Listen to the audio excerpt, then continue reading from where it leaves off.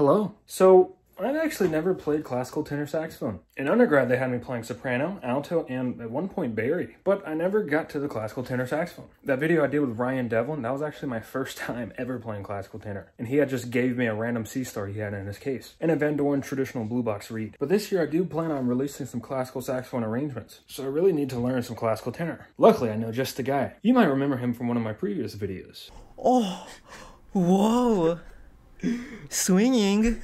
Oh my god. Not swinging. He's a classical tenor saxophone major at the UNCG School of Music. So let's go ahead and go to his house. Let me grab this iPad, this camera, and this tenor saxophone. And this dog. Wait, whoa. Mingus, how dare you? Well, no going back. Also, I just got this new watch. I really like it. All right, let's get going. All right, I have arrived. Hey guys, hey, long time no see. I get memes for saying swinging a lot. Thanks guys, appreciate that. Anyway, let's move on. Yeah, it's my new tenor. I upgraded. Oh yeah, what'd you have before? I had the Eastman 52nd Street right here. Oh, for classical, and now you have... I have the custom EX Yamaha. Holy Yamaha crap, custom EX. that looks freaking awesome. Yes, it's so good. Oh my god, it's brand new. Yeah. Dude, that looks amazing. I know, right? Do you like it more? Oh, I love it. I never thought it'd make a difference. I thought, like, you know, if you're a good enough player, you can sound good, you know? But when I got this, I was like, nah, this is a different world of playing. Dang, It's different. But yeah, I love it.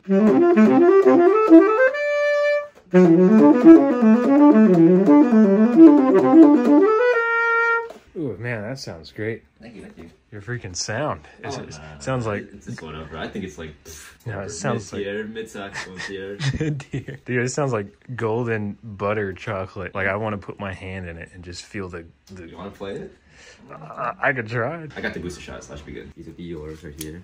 Oh, thank you. Just borrow for today. Ooh, yes, sir. I bought a mouthpiece from you, right? Oh, yeah, you did. Yeah, it was my Darn T20. It was what I had for like all 4 years of high school. I upgraded to Summer Concept. They're both pretty solid choices. I think the general consensus was that most people like the T20 more, actually. But whatever. It is not that big of a deal. It's like such a slight change. I know there's the Van Doren TL3, TL4. Oh, yeah? That one's good. My professor used that one. Oh, really? Sounds beautiful. Have you tried it? Have I tried it? No, I haven't tried it. Huh. But that's just because, like, he has a sign on his door. It's like Batman slapping Robin meme, where it's like, I need a new mouthpiece. It's like long tone, so that's why I don't try to switch mouthpieces. I don't want to be like, can I try it? He's like, why do you want to do it? You know, I don't ask questions. I'm like nervous about it. I like those over there. Those little statue guys. Oh yeah, the saxophones. There's the saxophone statues. Where I feel like it. There we go. There we go. Now I feel like I'm even height. How does lighting look? Good enough. I want you to try my tenor too. Ooh, oh yeah, because you had yours from what? Ben Keeson? Ken Beeson? Ken Beeson, yep. Forget his name. How does this look right here?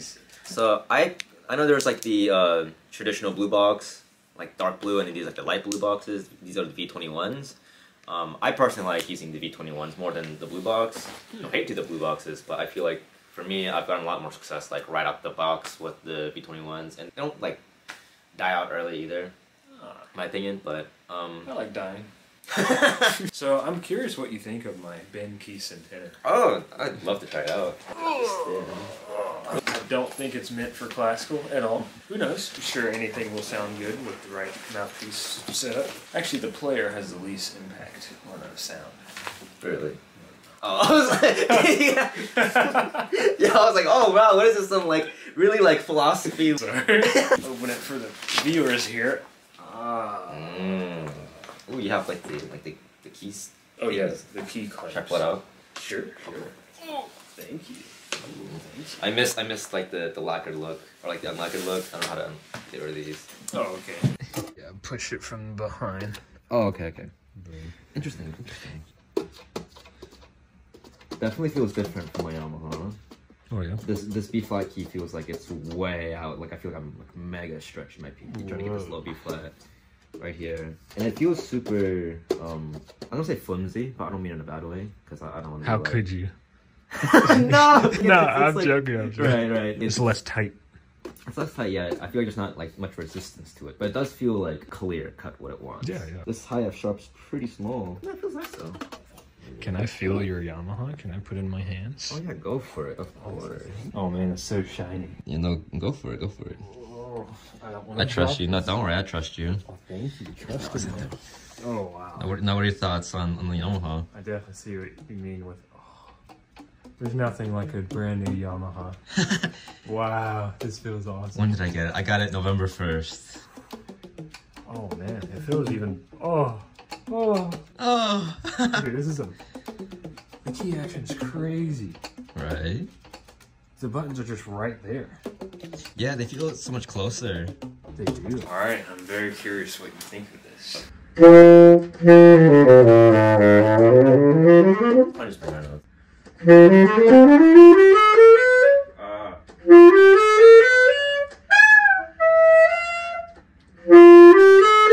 I'm like flat or sharp, I can't tell. My ears.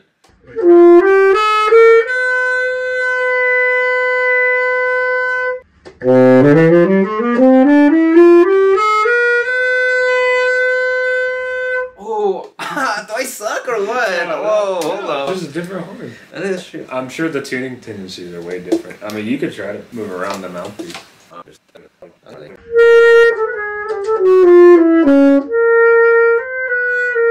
Oh, I just feel like it. I'm not getting like the correct, you know, the interval. Oh, I feel bad. Sorry.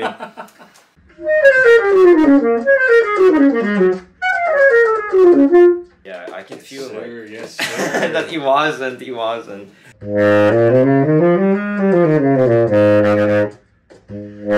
Ooh, low B flat comes out clean though. So that's one thing I do miss about my old tenor than the one on my Yamaha. I don't know, it just B flat definitely comes out way smoother. Michael Brecker would often play crazy lines, just blasting on a low B flat, like. Oh yeah, I can see that. I can see that. Maybe that's why. I'm not really into the jazz stuff, so if there's like all like new stuff, I'm like, oh okay, I'm learning here.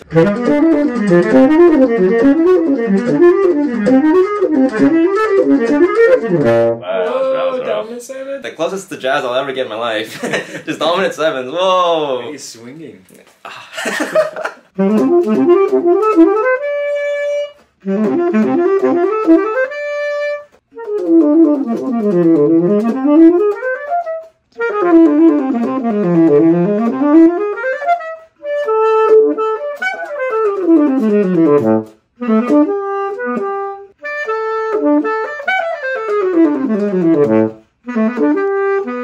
I really like this rubber. Oh yes. I love that. I'm not sure if it's coming out. I took it off recently. It's completely green. Wait, can I look? Yeah. Oh! Delicious. Mid-practice session lunch right there. My neck is doing that thing. If you like press octave key G to A. Oh, it's like slow. Yeah. Okay, I remember Ken Beeson taught me how to fix this. I just put some cork grease on here. Put it in here. Yes, sir. I hope that's enough. Hey, it's enough. That's good. Alright, so I'm ready to go ahead and give this a shot. What mouthpiece did you give me here? I ain't gonna lie to you, bro. It came like stock with with my Yamaha. Yes, sir. I mean, it kind of looks like a 4C. It looks nice. Look at that. And then you gave me these reeds you were talking about earlier. Yes, the V21s. Yes. I love the taste of new reeds. I actually soak them in water. Fair enough. I'm still an old school sucker. Have you tried the flavored reeds? I have not tried a flavored reed. After I made that video, they took the website down. So what note should I tune to? Oh, so on a mouthpiece, you should do a G4. How's that one? Pretty good. Let's do it the second one. Yeah, let's do that one. How's my mouthpiece tone? Is that comfortable? No. Oh, you do it. I do it like, I play it like, you know, on my side. I'm too small. I've been doing it in the front for so long. I'm an alto man. Oh my god. I'm just trying to get the warm air in. That was terrifying. So when you think the F sharp, it should be like slightly sharp. And then the next two notes that I would tune is B with the octave key and then B without the octave key. So this note, right, that was obviously not tuned. So the middle B, that one actually comes out flat. So if you play B in tune, you're out of tune. Ah, so then you're sharp. And then so the way you want to always make sure it's in tune, if you're like sustaining it, you want to hold down the low B flat key. This low B flat key, right? Oh, it's gonna make it. It's gonna sharpen that. Yeah. So I'll play sharp man. I'll play B normal, and then I'll add things. So. And then that's you're a god. Nah. And then for the high B, that one is a little sharp. Okay, so I'm playing like on tune, like, but it's really cold in my room, so that's one thing. My professor told me, like, at a certain point when you play a specific note long enough, you would just get that note in tune, just because, like, what you do inside here. But I guess for people who don't normally play classical tenor, take those notes. Who is your professor now? My professor is a Dr. Stusek. Oh yeah, he's amazing. Yeah, from UNCG, bro. It's right in there. That means I am flat, right? Yeah. Ah. Yeah.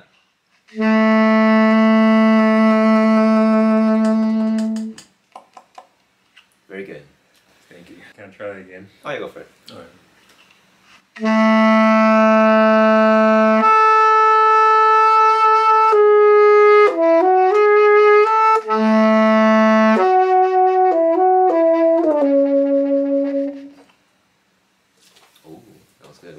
Somewhere over the rainbow. Oh. You don't know that? That's okay. It sounded familiar. Let me see some thirds. Okay. Impress me. I don't know.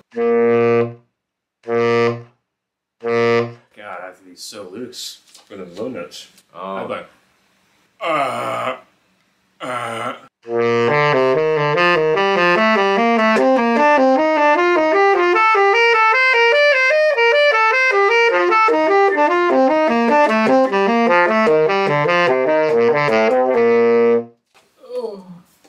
Yeah, it was good though. My low registers. And I see what you meant with the high notes. I was very out of tune there. It sounded like the scale changed. I think it sounded great. I heard da da da da da da, and that sounded great. When you get lower, you're gonna have to put like,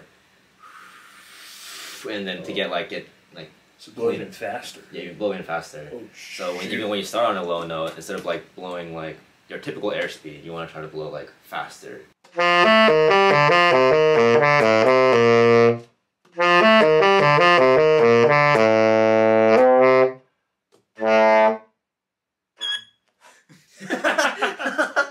But I mean, I think the first couple times you did it, I think it came out more like more rounder, more fuller. What do you think? I think so. I think this reed is very thin than what I'm used to. Oh, really? Interesting. I think I'm probably just bad. I'm just used to just. That's probably why I have a throat problem. I think you sound pretty good, and then when the low register comes, it's like you have some troubles. But it's like what? Like who cares? Not like not something like a little bit of practice you can't fix. You know what I'm saying? I don't know. So can I redeem myself? Can I try to redeem myself? Go for it. Dude, thank you, man. Of course.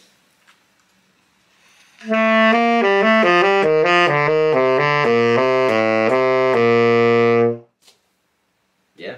Did you love it? Did you love it? I loved it. Oh, I absolutely live for it. So, what's in the thing? Oh wait, do you want to play my horn? Oh yes, I do. I'm gonna get to that part. Dude, this is gonna be life changing.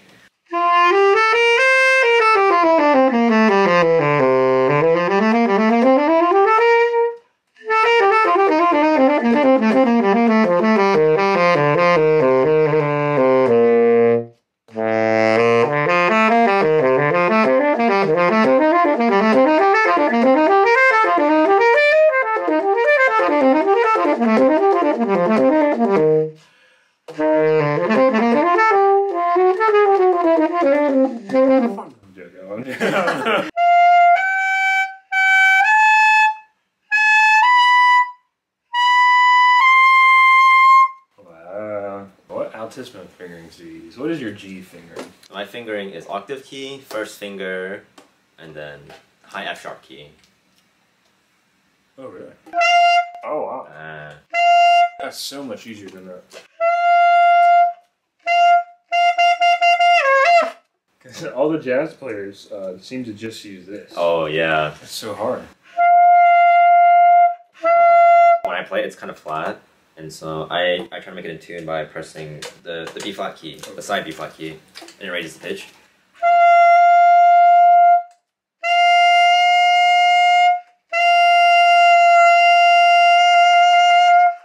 Awesome. Yeah, so I like it. Yep.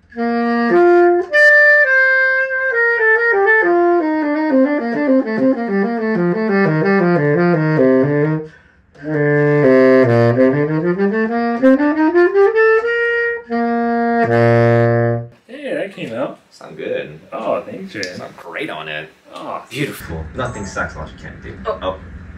Well, brother David, thank you so much for the insight. I feel like I have a good footing of what I need to do. Of course. Just let me know if you need anything else. Let a brother know. Dude, I'll let you know. I'm sure this mouthpiece is probably not the best either, Yeah. Well, I'll keep this reed, try it on that mouthpiece. For sure. And I'll tell you if I'm a V21 convert. I gotta experiment more on the blue boxes though, for sure. I don't wanna spread out propaganda out there, you know, false information. I definitely have to try it. Alright, well, thank you, David. And thank you all for 152,000 subscribers. Oh my god. Have a good day.